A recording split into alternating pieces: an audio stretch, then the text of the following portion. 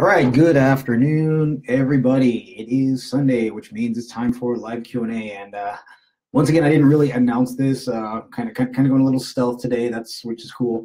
And I'll be honest, I did that for a reason. I'm actually a little nervous about today's topic because I don't.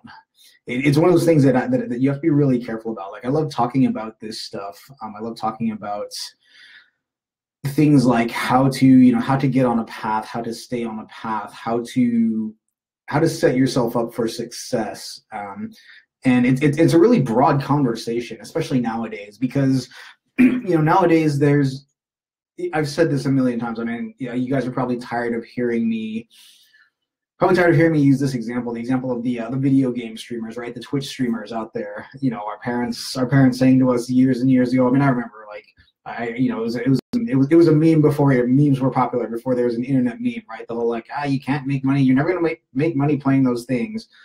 And now there are literally people making more money than all of us playing those things. But and like I said, which is cool.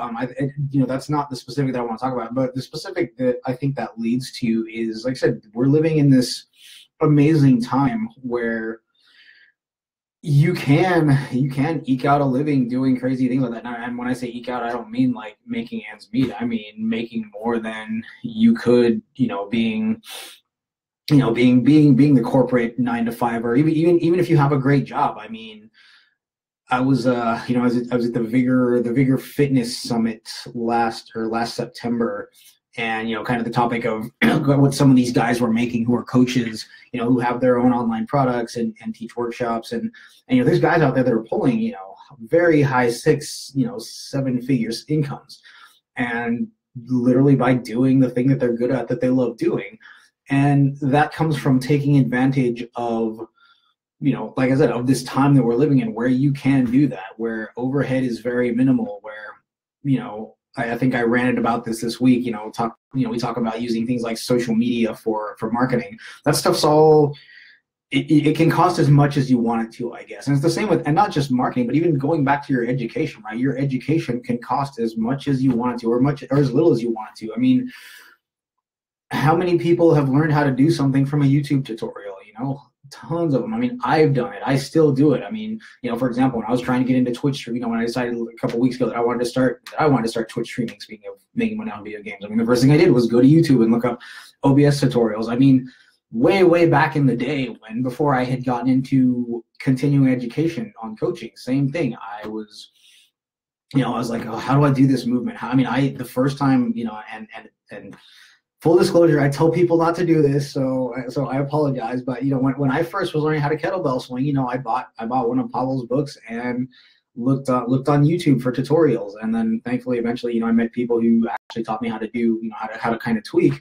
But and like I said, and you should do that. But no, by the way, like seriously, please don't.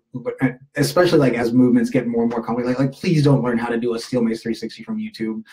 That's not. I'm not trying to be an elitist. I'm saying like that's the kind of thing that you're gonna hurt yourself doing. So I'm going off on a little bit of a tangent here, but but the things that you can do, the things that aren't gonna put you at immense personal risk by having a poor explanation, like please do. I used to tell, and I still do. I'm game developers conferences in a week, and I'm sure I'll run into somebody who's going to ask me, hey, how do I do this thing? How do I get into the industry? Because that's part of why you go. And my answer has been for the last 9 years. God, I don't even remember when I started going to GDC anymore. 9, 10, maybe more years. But my answer always has been like, make cool stuff. Go on YouTube, learn how to, learn. Obviously, I'm not going to advocate for illegally obtaining software, but get trial versions, and crank on that trial version on YouTube tutorials for as long as you can, and for as long as like that trial lasts, and learn and make and do. I think I've said that on one of my rants too. So that's kind of the foundation, right? This idea that this idea that education and marketing, and then eventually into business and marketing, that stuff, very low overhead, as much or as low overhead as you want it to have. And while that's all well and good, I think there's a little bit of let's see, not social engineering. What's the best way to put this? There's a little bit of I guess self-knowledge, we'll say. Yeah, let's call it self-knowledge. That's because that's really what it is. A bit of self-knowledge, a bit of honesty, some conversations you kind of have to have with yourself. And this first video kind of in this series, this first Q&A in this series is going to be, you know, I'll admit it, it's going to be a little fluffy. It's going to be a little kind of, I'm going to try and make it actionable, but I understand it's going to seem a little like woo and but you know, again, I'm always open for questions. If anybody, you know, if you end up watching this later and you're like, hey, dive into that thing for me a little bit more, I mean, I can definitely do that. So I guess where I want to start with this then is that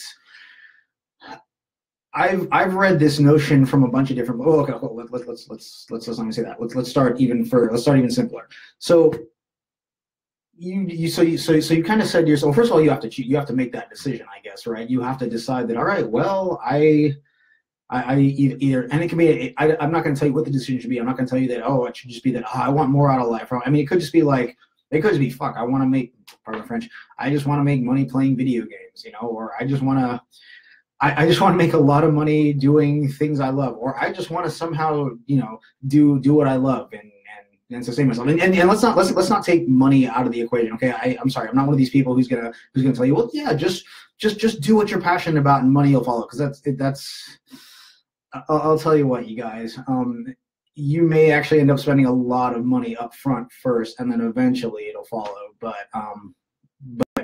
like I said, you have to have a plan. But and like I said, that plan starts with kind of making that decision to say, all right, well, you know, say you're on it, you say, you know, you say you don't have a job, and you're like, crap, I'm not finding a job, and I want to do this thing, and maybe I can make money, but I want to survive somehow. I don't want to go into the job market, or maybe you have a job. You know, whatever it is, just first be honest with yourself and say, this is what I want to do. I want to do this thing, and that's really where it starts. And that's the other foundation of at least this whole first part is be, like I said, self-knowledge. Be honest with yourself. Be honest that, like, yeah, I don't want to be a 9-to-5er. Maybe I want to work my own hours. Maybe I want to live that life that I see on somebody else living on Instagram. Whether or not it's contrived, that's not the point. You know, we're not going to talk, you know, the whole like, oh yeah, well, that guy or girl out there who's posting all the shots on social media, like that's all fake. That doesn't matter. The reality is, like, there, you know, maybe you see, you could live that way. You know, the reality is maybe you see that and say to yourself, yeah, okay, I don't care if this is fake. That's the life I want, or I want something like that. Fine. You know, be honest with yourself. Make that decision. Say to yourself, like, this is what I want to do. Now, I know that's hard. I do, you guys. I've been there. I mean, for a long time. You know, I've been writing programs for people and training myself. And I mean, I started training myself seriously back in 2002 when I first started doing capoeira, and I realized, hey, this is really cool, and to get better at this, I'm gonna need to start working out and training, kind of a suggestion from my mestre. And, you know, kind of being a nerd, I sort of dove in and just kind of went really, really deep into it and realized that, hey, I like not just training, but I like learning about this stuff. Like, this is something that just grabs me. And then when I actually got a chance later on to start writing programs for people, I realized, oh, this is really fun. I love doing this. But, you know, up here it was still like, yeah, but software and tech, you're doing that right now, and it's a respectable job, and it makes a lot of money, and you know, you're gonna be set if you keep doing this. You know, like this. And I didn't really have any preconceived. I mean, people nowadays are like, yeah, like being a personal trainer, being a coach, gym owner, it's hard. It's a lot, and it is. It's a lot of hours. But that, I wasn't even thinking that. In fact, I wasn't even thinking about any other possibility than doing what I was currently doing, because, like I said, it was a thing you were supposed to do. It was the right thing, you know. And I mean, to talk about me personally, I mean, I think I had some guilt about that, just because there were many of the right things that I didn't do. You know, like I flunked out of college twice, and so that, you know, so basically what I'm saying is I know that it's hard to make that decision, but I guess to go into like TMI Seth territory, not too far, but don't make that decision while you can. Like, I mean, at some point, I guess if you end up making the decision at all, that's cool, but don't get to the point where things get so bad that it feels like you're running from things. Because, and I'll be honest, I love all the stuff that I've done. Like I love all the continuing education I've done in the last 3 years. I would not trade some of the people that I've met and some of the workshops I've been to and some of the cities I've gotten to travel to, like, for anything. But what I will say is that because my decision to get into, to finally get into, like, you know, the thing that I love doing, you know, personal training, coaching, fitness, was very motivated by let's say midlife crisis, for lack of a better term. I think I took a very shotgun approach and probably spent a little more time and money than maybe I needed to. I mean, you know, I'll be honest, probably the last year of my education has been the most valuable, just because it's been very focused, and that's due in no small part, again, to my amazing mentor, Sarah Jameson. What's up, Sarah? And I feel like if I had just taken some time and said, okay, I'm in a good spot right now, but I know I want to do this other thing.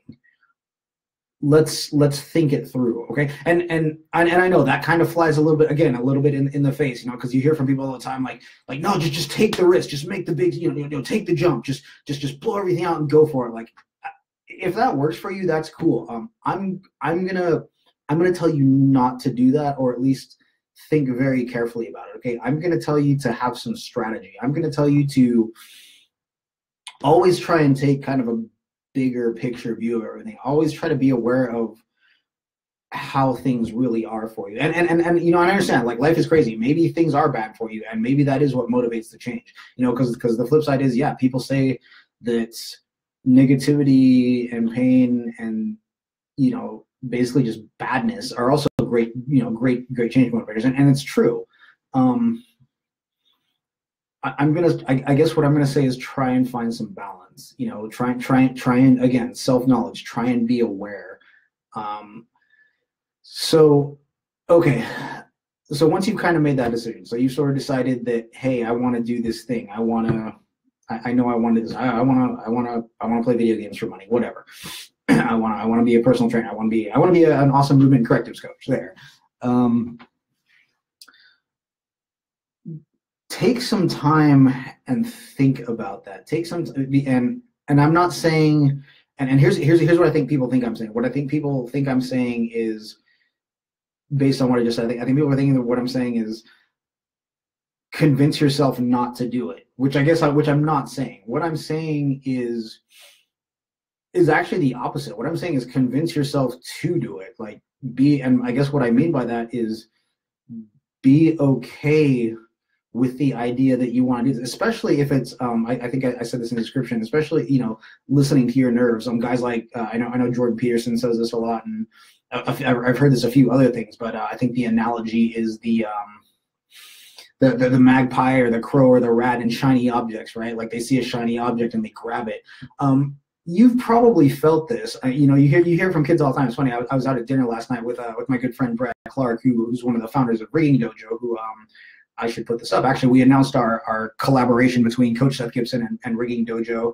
We're doing a mobility for tech workers program that'll be hosted on their site, and we'll talk a little bit more about that probably next or the week after GDC. But anyway, we were talking, and his kids have both been doing martial arts. You know, his son does capoeira. He's been doing it for 2 years, which I think is awesome. And his daughter is a Brazilian Jiu-Jitsu player, and she's been doing Brazilian Jiu-Jitsu, I think, for just about as long. And not just them, but I've heard this from so many other people's kids. You know, you ask them, like, well, that thing you're doing, you know, you do this sport, you do this, why do you do that? And a lot of times nowadays, the answer is, well, you know, we showed them a YouTube video and they were just like, oh, I have to do that. I have to, and then of course they go do it and they love it and they're really good at it. And there's kind of a theory now, like I said, Peterson talks about it, a bunch of other people talk about it, where that's some part of you. I mean, some people say, oh, it's your nervous system. It's some genetic thing. I mean, I don't know. I haven't really dived into the research or dove into, I don't know why I say dived all the time, dove into the research behind it. And but that's something tangible, saying that, hey, this, you're somehow suited to this thing, you know. um I think I'm one of those people who believes that, and the more research I do, if you listen to Galpin or Rhonda Patrick, it's hard to deny that there is a real, actual, existing connection between, neurology and physiology, right? But when we say, mind body connection, but like I said, we're starting to show more and more that that's a real thing. So when people say things like that, I tend to believe that. So I tend to believe that when you see something like that, and you're just like, oh my God, that's amazing. I have to know more about this. There's something going on, and some part of you, I don't know what it is saying, hey, like, I need to do that. Now, if that's how you got to what led you to make your decision, okay, perfect. You've done a lot of the hard work. If you haven't, but you've decided, oh, I want to do this thing, I would say dive into it a bit, but at kind of a, do some, I guess what I call visual research, right? Go on YouTube, read books, see if you find examples of that thing that really grab you, that make you go, oh my God, yes. For me, like I said, it was, jiu-jitsu was like that the first time I saw it, and then did it. Even though I've taken a break from this knife making, every time I watch people like make knives, like, forge knives, or whether it's stock removal, I'm just like, oh my God, I have to do that. And then some of you guys know I started doing that a little while ago, and then when I moved back to Seattle, I haven't actually been able to reestablish, but that's coming. So anyway, point being, like, yeah, make sure, do some research and make sure that, like, that's really the thing, that, like I said again, like that you're not running away from, you're running towards something, I guess is a good way to put it. And that's the first thing. I think once you're, that's the first part of this whole being honest thing with yourself. So once you're okay with that, you may, here's where it starts to get a little weird, and I don't want to sound like I'm preaching to people, but this is partially from my own experience and partially from other people's experience. But you may hear that, again, because I had this, and I mentioned this, but you may hear that little voice saying, well, that's kind of frivolous, or that's not a great pursuit, or maybe that's not what grown-ups do, right? And I'm not gonna rant about adulting versus not adulting versus being grown up. I think that's a weird conversation. But what I'm gonna say is, have that conversation with yourself too, and maybe have it with somebody else. Have it with yourself first. Ask yourself, do, again, self-knowledge, do a little bit of digging. Ask yourself, why do you think that? Like I said, when I decided, right, that I wanted to go into personal training and run my own business, there were a lot of things that, inside that just conditioning, that were saying, no, you can't do this because you have to do this other thing. You have to do this thing you're doing right now because, like I said, you have resources now, and you have experience, and you can take care of yourself, and you can do all these, you can do all these things you're supposed to do. In fact, like when I started flying away for continuing ed, there were definitely times where I was just like, should I be doing this? I just spent $2,000-$3,000 on a weekend trip to go to a seminar. Is that right? And over time that diminished, but it was really weird because it was kind of an irrational ask. It wasn't, on the one hand, you could say, oh, well, maybe that was just because I didn't know if there was going to be a return on the investment. But as much as I hate to say it, that wasn't even the case. It was literally just like, oh no, this isn't something that grown-ups do, which is funny because, like, then I fly away to these things and meet tons and tons of people who are doing it as well. So it's just like, wait, are they not? Are those people not grown? Like why is it wrong for me but not for them? So that's some just and point there is, like, that's just something you may have to work through.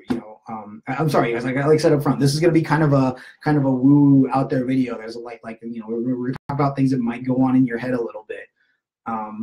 But I truly believe that this is why a lot of people don't get out there and do the thing they want to do. There's all this like, oh well, I have to, I have a thing, I have a good thing now, and usually and the sad part is usually that good thing. And I don't mean to, again, this is why I hate talking about this, because I always say something that makes me sound like a dick or makes me sound like I'm not being cognizant or appreciative of other people's situations, and I completely am. But it's when people say to me like, well, I do want to do this other thing, but I really need my benefits right now, which is valid. Maybe you do. Maybe you have a family. Maybe you have kids, and you need healthcare. Okay, that's cool. I understand that.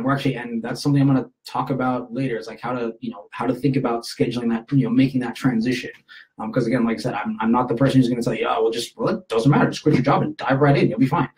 But I bring that up because, like I said, I think it's all these things that again, we feel like we're supposed to do that keep us where we are, and we may not be 100% happy about that, right? So have that conversation with yourself. Try and work, and you guys don't beat yourself up. That's the thing that's going to be really easy to do. It's going to be really easy to say it, to accuse yourself of just being escapist or being frivolous or God, this is a weird thing to say, and I can't believe we've gotten to the point where we say this, but where you're going to say like, oh, well, that's not serious work. Like, I mean, sure, that'd be fun, but like, what's wrong with that? I mean, isn't that the dream? Like being able to like have fun doing what you do day in and day out and like still and make a living off of it. I think that's awesome. I mean, that's part of the reason that, I'm starting to do all the stuff I do. And it's really weird for me because like, yeah, I already have fun. Like I love my day job. I've said that a million times, and I'm not saying that to brag, but, because that's a whole other. I know I'm telling you guys about all the other topics we're going to talk about, like on this stream. Not this one particularly, but this thread that I've started. But yeah. So all right. So let's pull it back in real quick. And let me recap. So one, decide for yourself. Decide that like you want to do this other thing. Like I said, be honest with yourself. Decide what that is, and that could be an active decision, or it could be like I said, it could be you see something and you think, oh my God, I have to do that. And if that's the case, like I said, decide that you want to do that, and maybe you do want that to be the thing you make a living doing. Maybe that becomes your craft, your pursuit, your art now. Cool. Once you've made those decisions, like I said, talk to yourself, talk it out for yourself, and not like I said, and not, don't convince yourself not to do it. If you have to, convince yourself to do it. Convince yourself why you should do it. Convince yourself that it's okay to do it. Give yourself permission. This is something, when I was working in a research lab a couple of years ago, and we were working with all this kind of next gen tech, emergent technology, and there were a lot of things we were trying to do that just hadn't been done for whatever reason. And a big part of that job was just having conversations saying look, we are allowed to go out and do this. We're allowed to go explore these things. We're allowed to go, we're allowed to like just because somebody hasn't written the algorithm or something, somebody hasn't put together the content doesn't mean it can't be done. We're allowed to go do that. So that's another conversation you have to have with yourself. And like I said, use other examples. I mean, I one of the things I'm going to talk about on the icebreaker tomorrow is joining positive communities. I talked about finding your tribe, and this is kind of a step up to that. But it's okay to look at other people and say, oh, well, he's doing it, she's doing it. I guess it can be done, so that means I can do it too. Yeah, absolutely. There's nothing wrong with that. In fact, I know a lot of people say like, well, you shouldn't look at other people and you shouldn't look at other people and envious, but you should absolutely look at other people and say, oh, okay, there's an example. It's like, there's another example. You don't, again, that's one of those weird things that I hear from entrepreneurs and startup owners, like, no, you absolutely have to find your completely unique niche, and you have to, it's like, well, yeah, I agree with that to an extent, but I think so many people get hung up on that because they're like, oh, it's not different enough. No, that's fine. You don't have to be super, super different. Like I said, you can be, like, for example, like my thing with streaming, like I'm not doing anything that nobody else is doing. I'm playing video games on Twitch, but the only thing I've done is I've added a mixtape in the background that I made, and I'm going to talk about that a little bit. For example, this week it's a Russian psytrance label, like is going to be my label feature. So, and for me, it's one of those like, yeah, okay, it's not different enough, but that it may not be different enough. Somebody can look and say, well, other people are doing that. Great. That's the thing that grabs me. So that's cool, because because then the challenge for me is within that space, you know, how do I differentiate? And I'm sorry, I'm completely going off track here. This is something we'll talk about next time. But yeah, I mean, be honest with yourself. That's the start. I guess that's the crux of conversation number one, is be honest with yourself.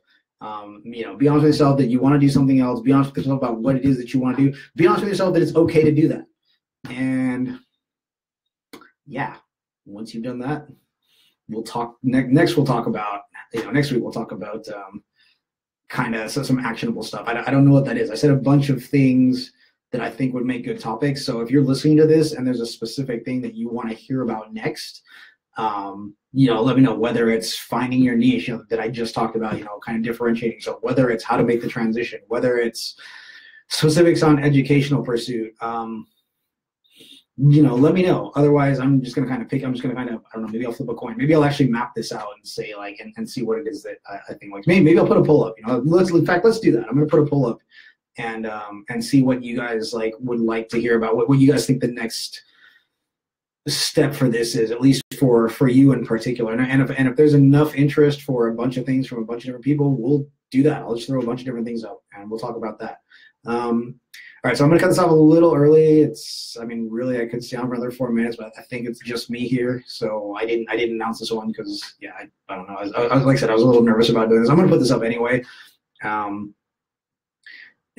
I've got to get back to work. I've got a GEC talk to finish. I've got Viking Ninja promo material to do. You know, you know me, I never sleep. So yeah, like I said, give this a watch. Let me know what you think about it. And ladies and gentlemen, ladies and guys, it's been cool. Cheers.